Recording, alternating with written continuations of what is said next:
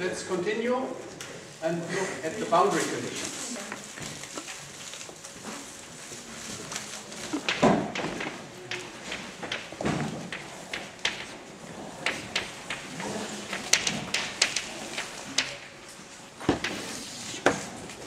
So, we have different kinds of boundary conditions. The one that we have not yet touched, that is a stationary solid wall.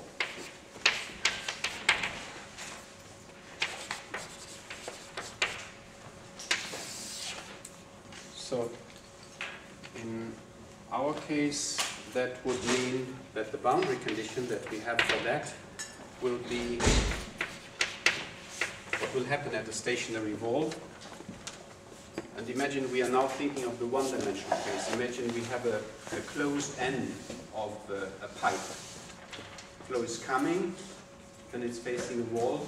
That means at that point we have to set the velocity equal to 0. So the velocity at the wall is equal to 0. So remember, we are 1D. If this were 2D, we can have slip along the wall. That's a different story. We are talking here about 1D. So we have the following thing. We imagine that we have our domain, and we are at the very end of the domain. And here we have our cell Nj. And here we have a wall. So there. So say if we would have T here, for example, if we would look at the characteristics, then we have here the wall. So that means when the flow comes here, it cannot penetrate. The velocity there must be 0. So that means we assume then that we have here the interior and of our domain, and we have here the wall that is at the end of the domain. So how can we do the calculations there? Well, there are different ways.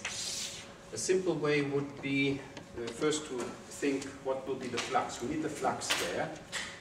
The flux is easy in a sense because all flux contributions will be 0 because most of them depend on the velocity. Rho u in the continuity equation, the rho hu, the flow of total enthalpy in the energy equation, all will be 0. But in the momentum equation, we will have P, the pressure. So we need the pressure at the wall. So a simple approximation could be when we have the pressure in the cell, we use that. That would be one way. Another way, which is probably better, is to assume so-called reflection conditions by introducing a ghost cell.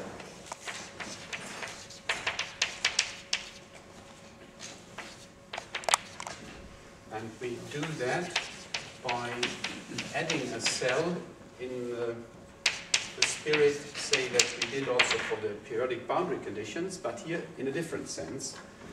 We imagine that we have here the ghost cell Nj plus 1. So, and how can we do that? We imagine now that when we have here the wall, and we have here, for example, we have the velocity here. So the velocity here is that is the cell Nj, say Nj, and we have here the Nj plus 1. We are working only here. So we imagine we have a velocity that is going this direction. In order to get that to 0, we set the velocity here opposite. We set the velocity just the negative value of that. So that is for the velocity. For the pressure and the density, we assume that the pressure here is also the pressure here, and also for density. So we do the following reflection conditions. They are symmetric for the density. So there we simply take the values, then, sorry, the other way around. Nj plus 1 equal to Nj. And for the velocity is what we just discussed. We are anti-symmetric. to get the velocity then at the wall to be 0. And for the pressure, we are symmetric as well, like for the pressure, for the density. So if we do that here, then we have defined values in the cell nj plus 1, and we can compute our flux with our favorite flux Riemann solver. If we would need muscle, we could also define another cell by using the cell here nj minus 1 to define the cell nj plus 2. So if we do it that way, then the numerical flux function that we like can be used also at that face, at that boundary actually. So the numerical flux function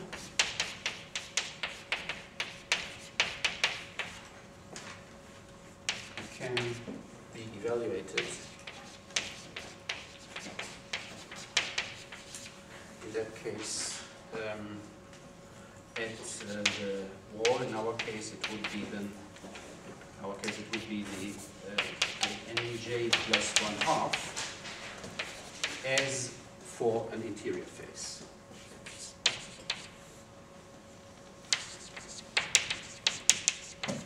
So that is the nice property using ghost cells, that you can make life in a sense easier, but you have then to introduce that and you have to update it. So when you do a time step, you get new values in the cell nj, and then you update the values in the ghost cell, like that.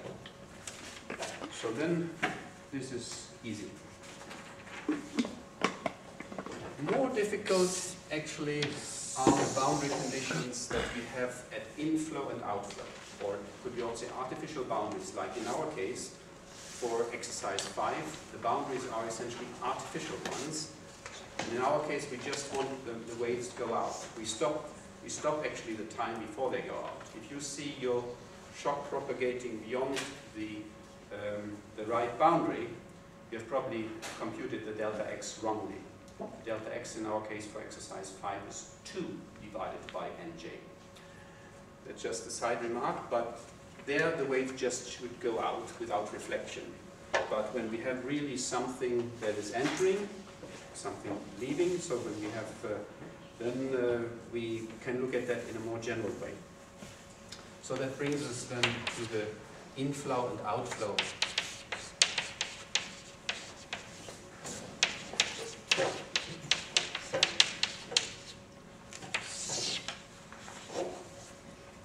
So, and the boundary conditions that we have there, inflow and outflow, boundary conditions.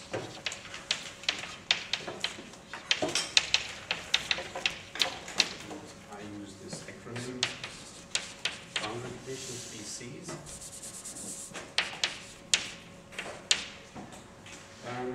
They can be determined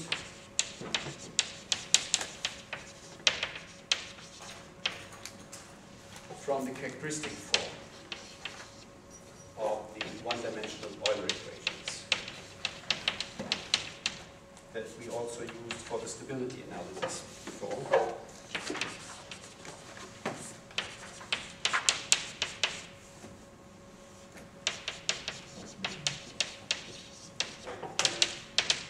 And that is then the following.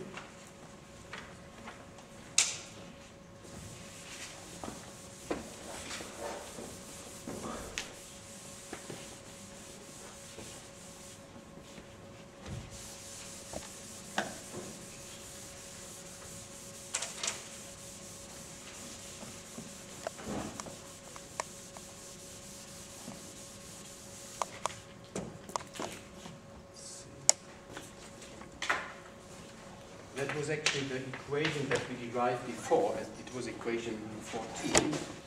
There we had the vector of the characteristic variables, capital W, plus the eigenvector matrix lambda, capital lambda, times space derivative of the characteristic variable vector W is equal to 0. And the interesting thing is to look at each equation for each of the characteristics. And that is, as we said, equivalent to looking at the nth component of that characteristic variable vector. So it's the nth characteristic variable then, and we have 3 of them. And here we have then the characteristic speed, it's the nth eigenvector, times the space derivative of the nth eigen of the characteristic variable. That is equal to 0. So that we have for, in our case, for L from 1 to 3. And we have seen what these look like. And we have also argued that on the characteristics, the characteristic variables are 0. So that is the WL, the time the change is 0, or the WL, let's see, we did it, say, I do it now in this quick way, WL, the change in WL is 0 on the characteristics, on the characteristic XL of T, which is defined, the characteristic is defined as by the slope of this curve in time, and that is the characteristic speed lambda L. L is equal to 1, 2, and 3. So, and then we can look at that in more detail, and we saw then the characteristic variable W1 does not change on the characteristic 1, 2, W2 on 2, and W3 on 3. But we had also said more simple expressions for that by multiplying these characteristic variable changes by certain numbers, so that, and that led then to the following, that we had the quantity that I now call the R1, and it is the pressure change minus rho c times the velocity change. That is 0 on the characteristic number 1.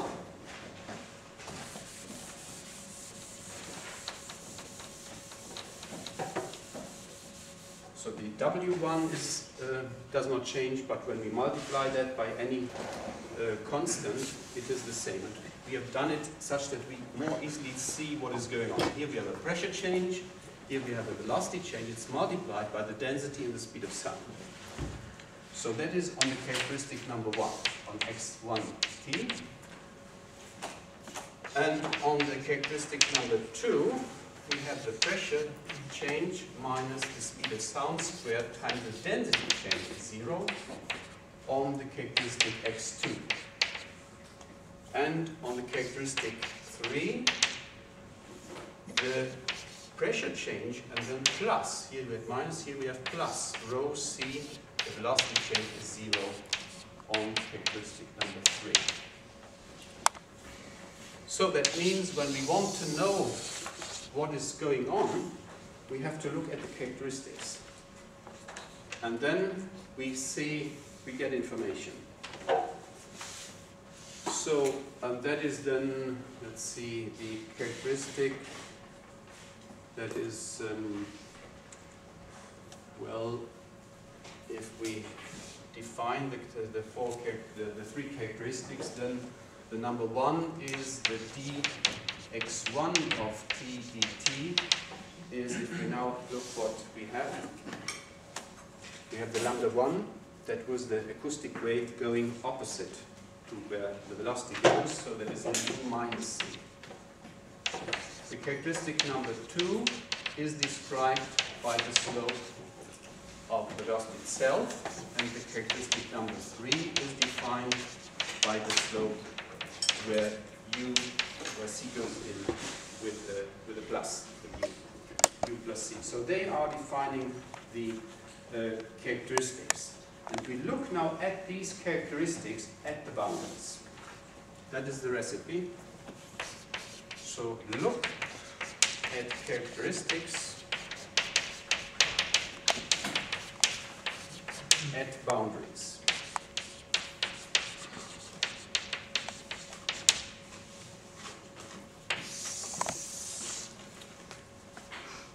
So then we can have this situation here.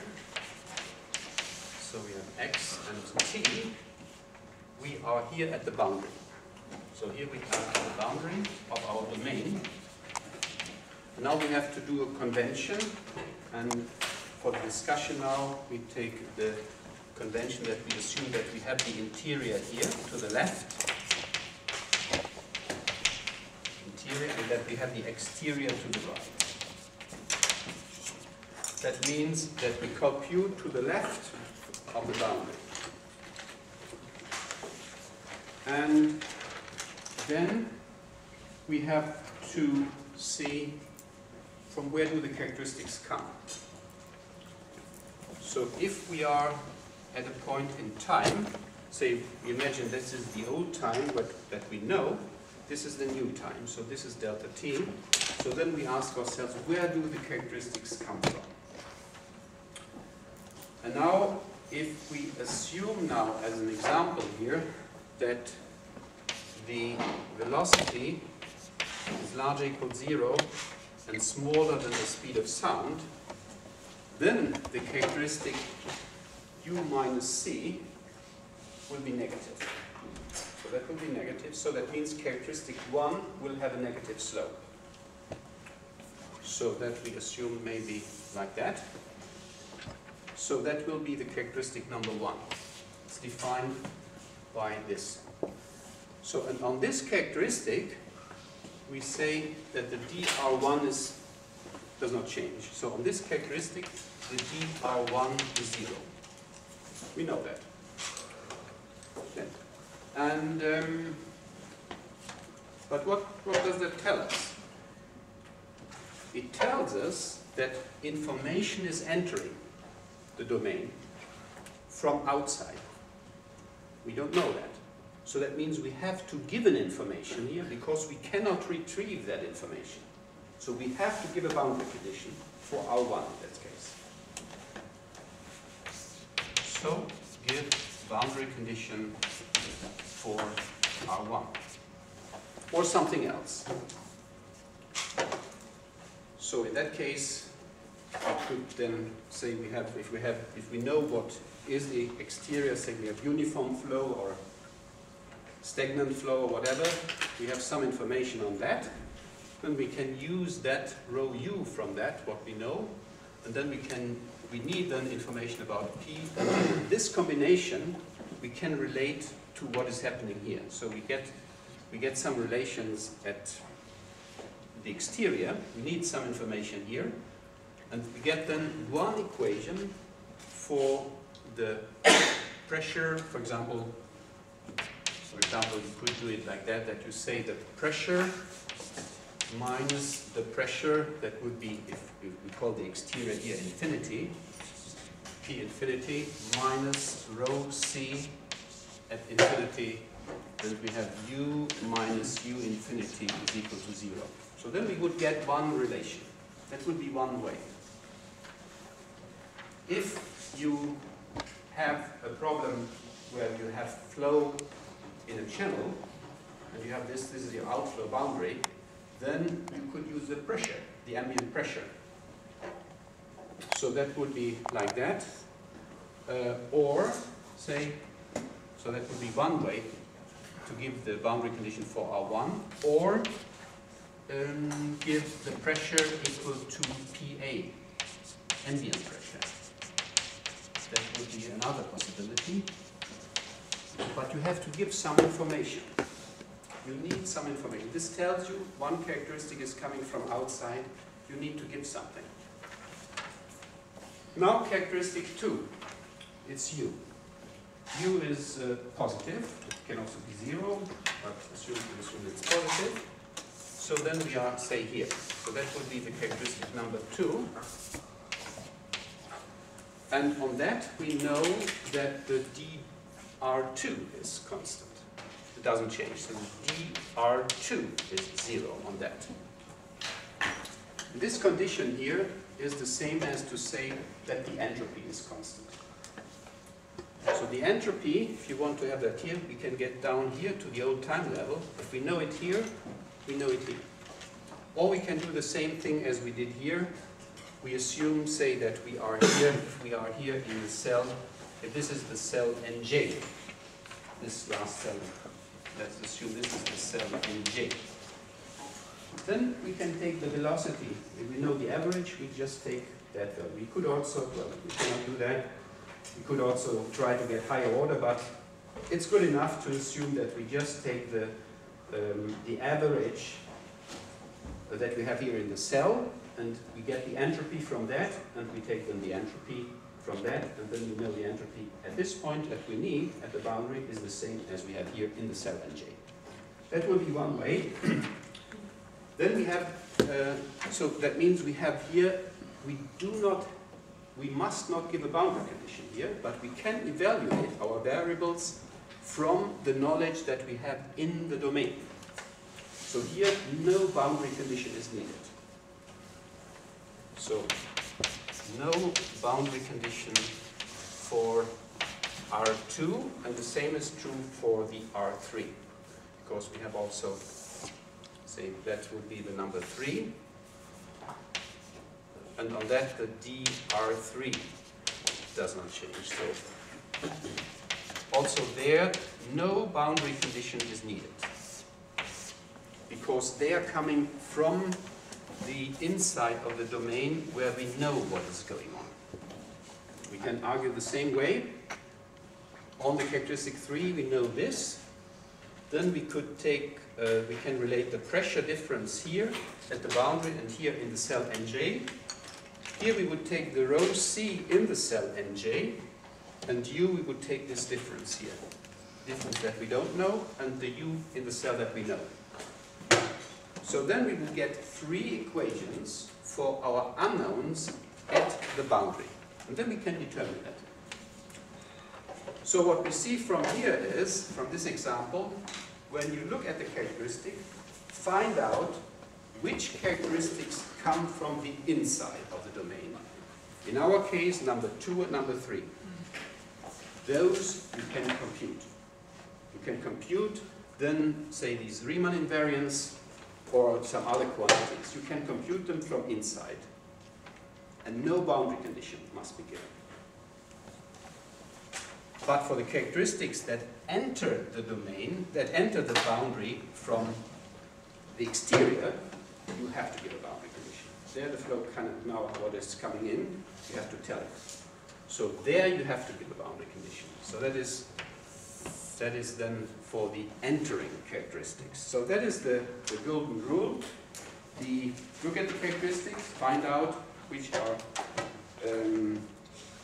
going into the domain from the exterior and which leave the domain from the interior. And then for the entering ones, you give boundary conditions. For the ones that leave the domain, you don't need it, you can compute them, the values from inside. So that is the basic story here. So I call that outgoing characteristics.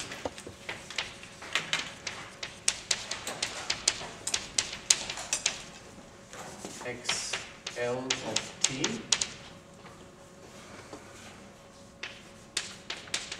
determine that it would be, in our case, they would leave the domain, determine the corresponding Riemann invariant from the interior.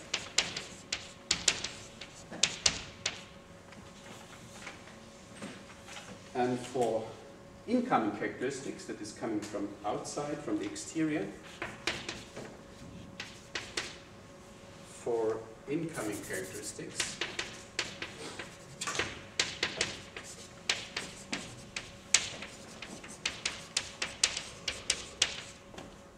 XL of t, prescribe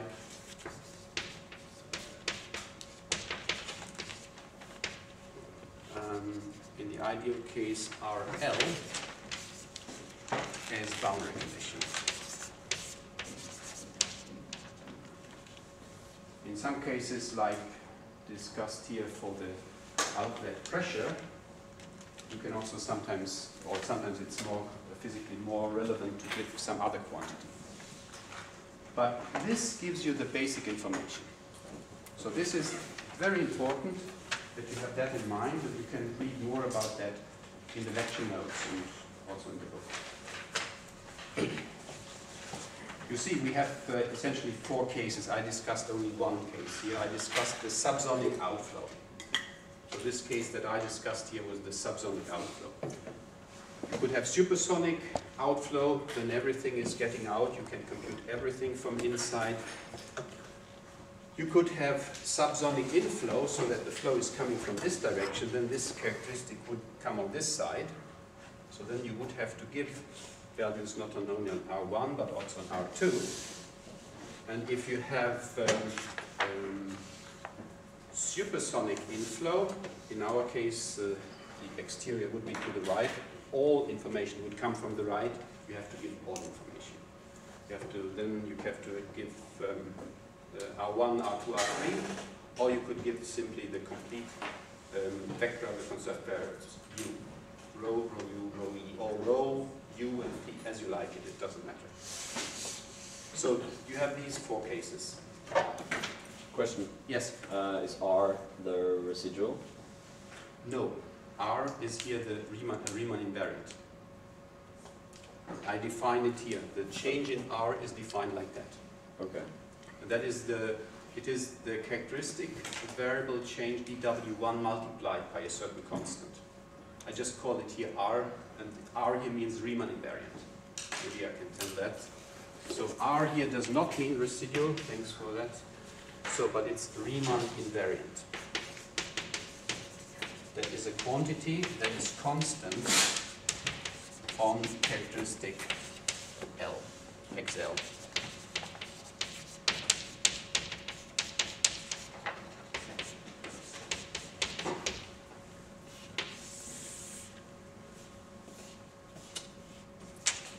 Okay. So.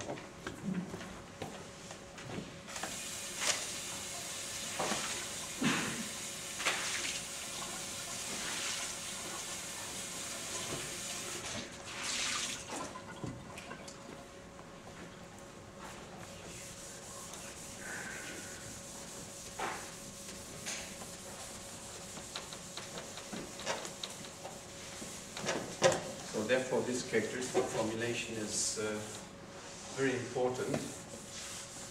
We have now seen it already 2 times today with the stability analysis to get a scalar equation, to do the stability analysis on that, and conclude then for the system, and here for the boundary conditions. So, you can, as I said already, read more about that in the lecture notes and also in the book. We want to move on and leave the Euler equations and get to the more complex equations, the Navier-Stokes equations. That is then the finite volume method for the one-dimensional Navier-Stokes equations.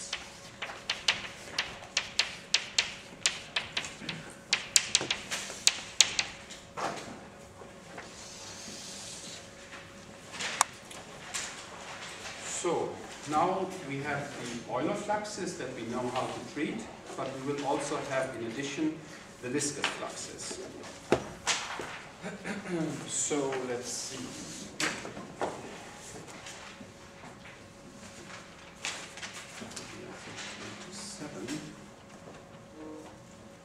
So what we need here is, if we want to have the finite volume method for that, then we would have a duj dt,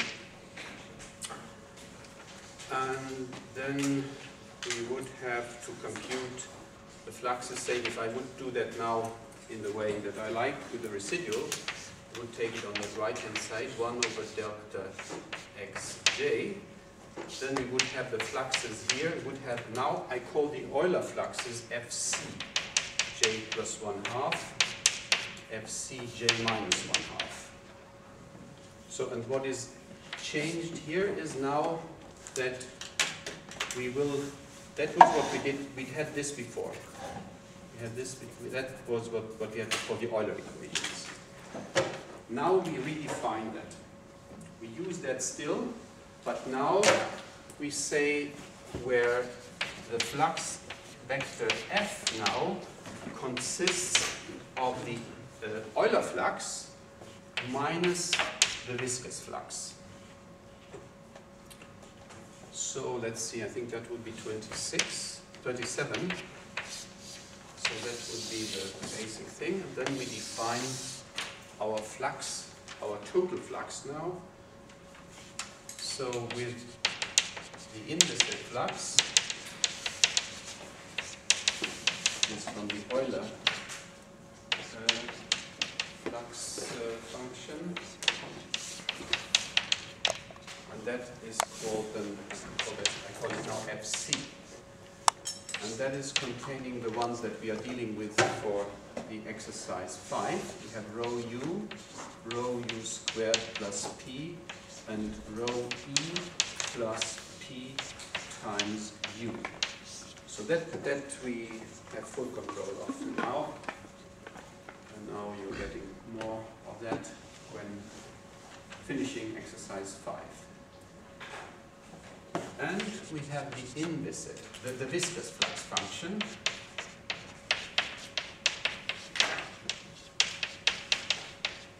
And let me write that here.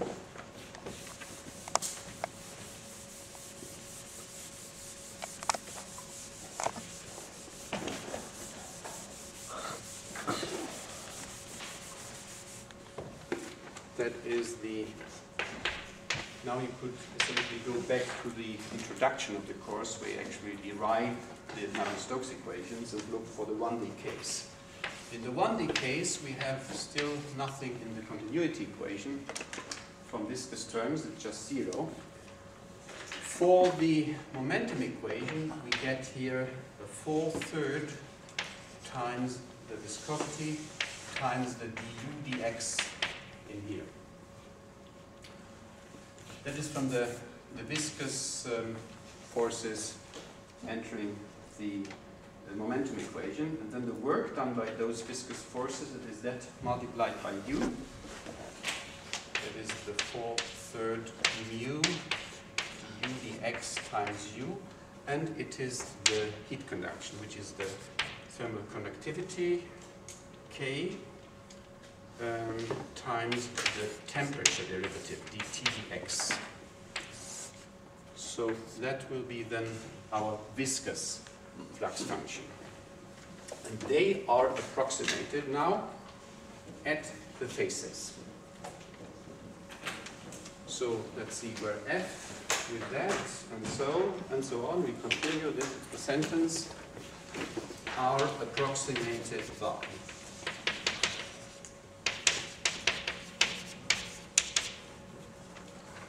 And then we could take, for example, we could take the,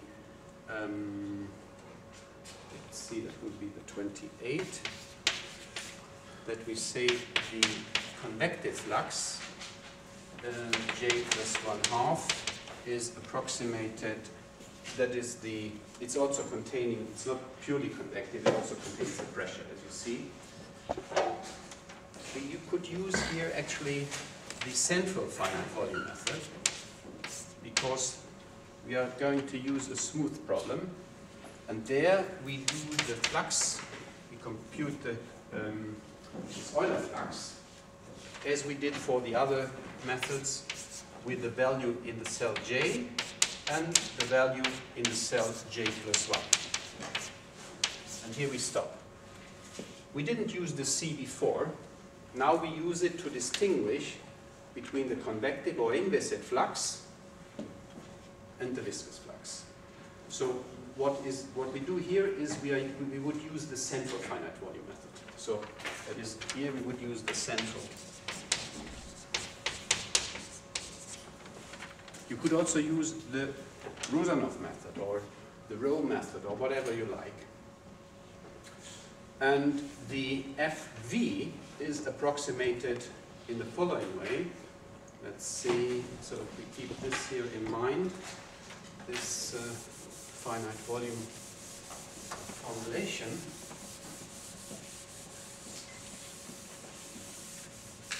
So we continue, it's approximate by, and the viscous flux function is approximated in the following way, and that we approximate like the heat, like we did the heat conduction for the heat equation, by central approximation of the derivatives. So we approximate then these guys here, and then we get 0, that is easy. We assume now for simplicity that mu is constant. It's not necessary, otherwise we would use some arithmetic or harmonic mean. We have discussed that, that is not the point. And then we would do the discretization here at the face using the values in j plus 1 and j. And for the velocity, u is the velocity, uj plus 1 minus uj divided by the distance between them. That is, so these are then our self-averaged velocities, and these are then the midpoints in the cells. It's just the same as we did for the heat equation. There we had here the alpha, and the u was the temperature. Otherwise it's the same. And now we play a little trick here. We replace this here by the derivative of u squared half. So we do this here. Take the u squared with respect to x with the 1/2 in front. If you take this derivative here of u squared dx, you get 2u du dx, and the 2 is cancelled with that. So we replace that then. So this term here, let's see.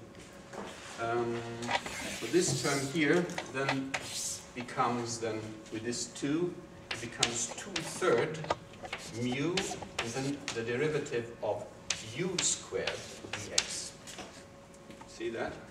So then we can easily do a discretization on that, and we get then here 2/3 mu, and then we take the difference approximation by taking the uj plus 1 squared minus the uj squared divided by the distance.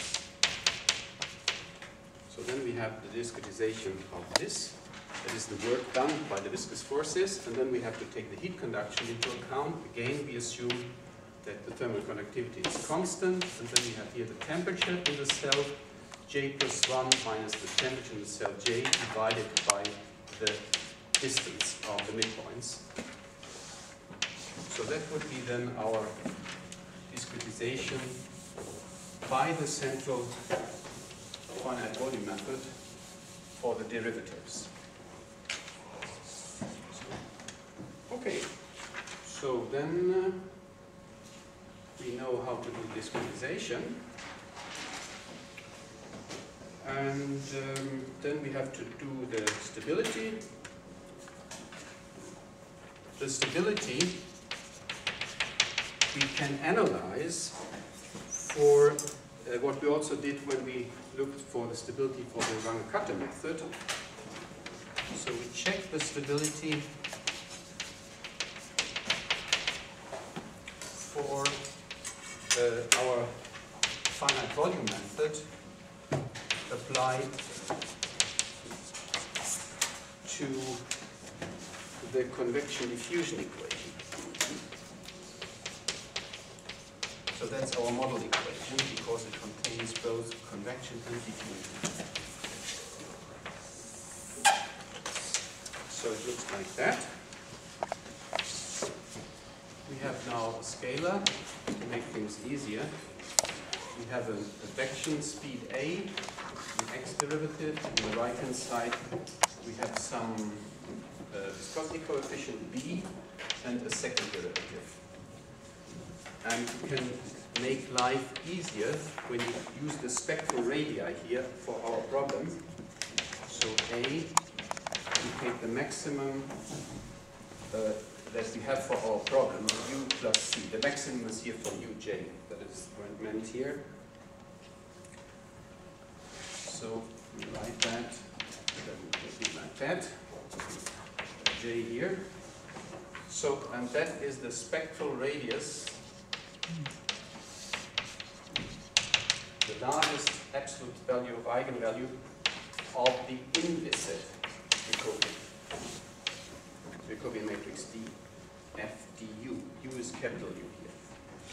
And the B, that turns out to be the maximum of two values, 4/3, that is coming from the viscous contribution, and gamma divided by the Prandtl number, we had that in the beginning of the course, times mu, our viscosity divided by density. So we have assumed here that they are constant, so we don't need to say any more. And that is the spectral radius of the Jacobian of the viscous flux function, which we have on the left, with respect to the first derivative of u. So, and then we can very easily do this analysis, as we discussed already for the Runge-Kutta methods.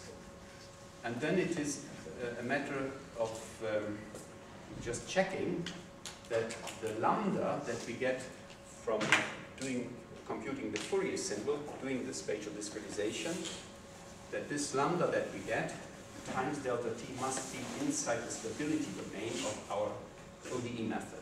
And that is the same thing as to say that the amplification factor is smaller or equal than 1. So to check that for TBD Runge-Kutta method would be quite tedious, but to check that the lambda, the Fourier symbol times delta t, is inside the stability domain of the TBD Runge-Kutta method is easy. And what we get out of that is then stability conditions of the following kind.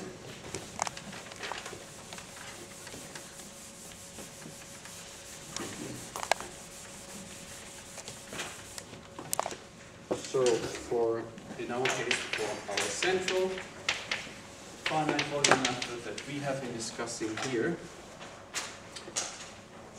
and the TBD Runge-Kutta method third order in time, we would have the stability, or we can use the stability condition.